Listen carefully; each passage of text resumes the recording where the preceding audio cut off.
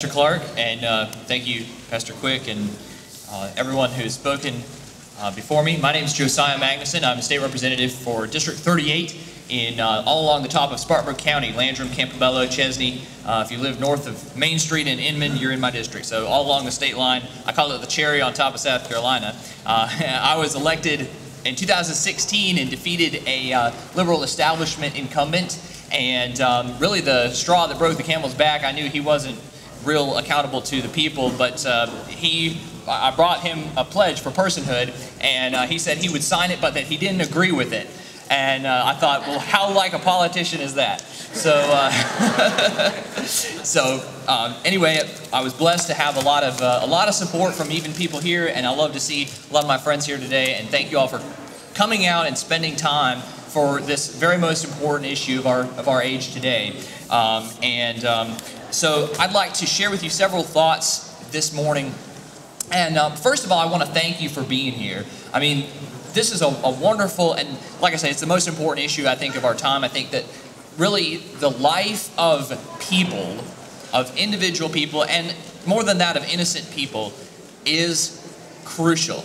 And we are going to need to defend that. That is the purpose, that is the role of civil government in God's society, is to defend the innocent, is to punish people who take innocent life. That's why civil government was established. And if we're failing at that, then we're failing at pretty much everything. So we have to defend the God-given rights of the innocent. Now, we talk a lot here about liberty, and we talk about freedom. A lot of people don't define what liberty really is. And I believe that liberty is the ability to say no. You have to be able to say no to big government. You have to be able to say no to a lot of things. And we need, I believe, to say no in our time to abortion.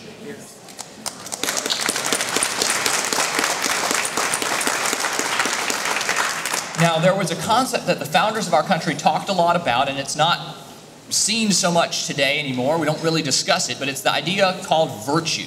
And this is a rich idea that comes all the way back from ancient Greece. Aristotle says virtue can be summed up in doing justly among neighbors, doing justice to your neighbors. And the idea of the Greeks was that there was a moral courage, almost a manliness, that you could stand up against evil, not just in a negative sense, to choose to say no, liberty's ability to say no, but also in a positive sense, to love your neighbors, to do right in a positive way.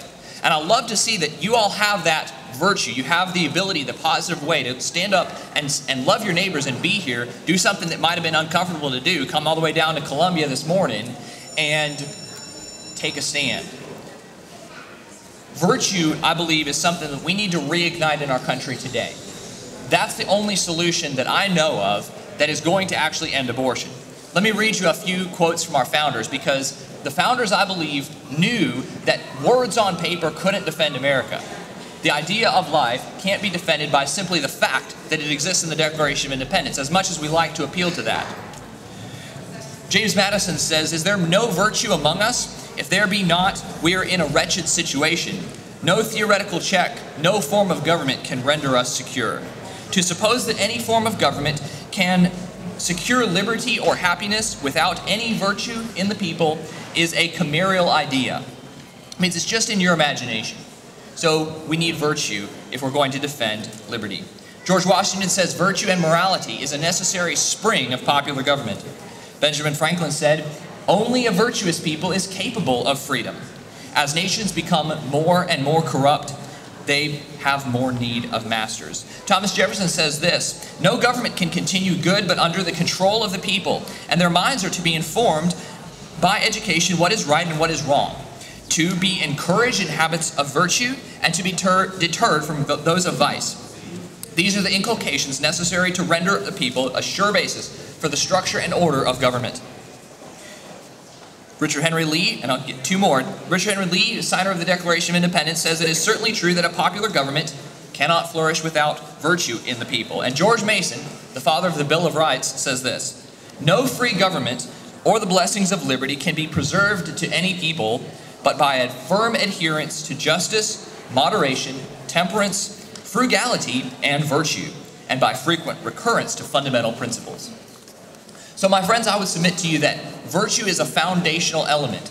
And the only way that we're going to win this fight is to take moral courage to say no to the evil of the day and to positively love our neighbors. Now, we need to think about, how does this practically take effect? How do we do anything? How do we win this battle for personhood? Because that's the question. It's not going to do any good to stand around in a circle and just talk about, well, we need personhood. At least I don't think so. We actually have to do something, and I know many of you are taking action. But the only thing in politics that actually makes a difference is public pressure. We talk about, and I know Senator Cash has discussed this morning already, about the Senate Judiciary Committee and how there is a certain senator or a few senators that are pretty much dead set against this act.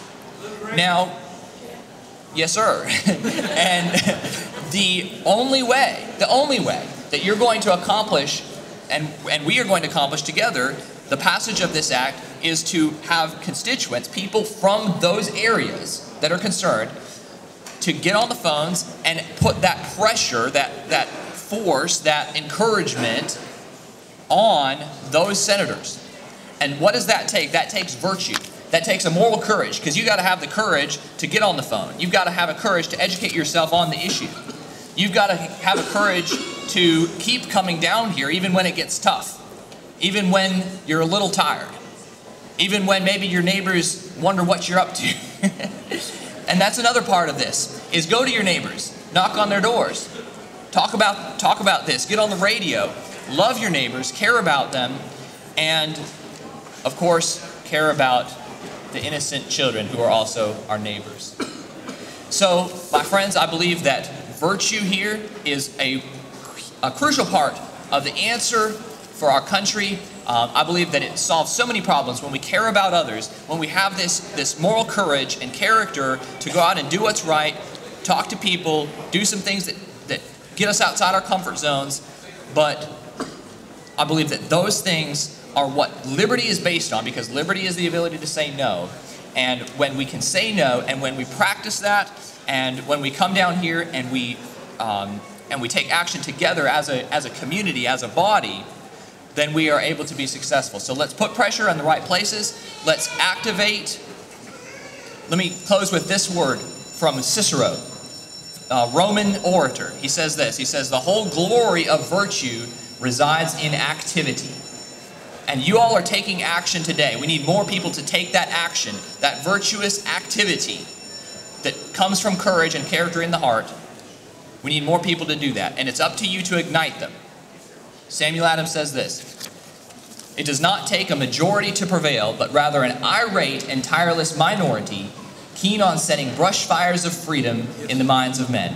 My friends, we can set brush fires of freedom, we can take courage, and we can activate our neighbors in our communities to end abortion in South Carolina. Thank you.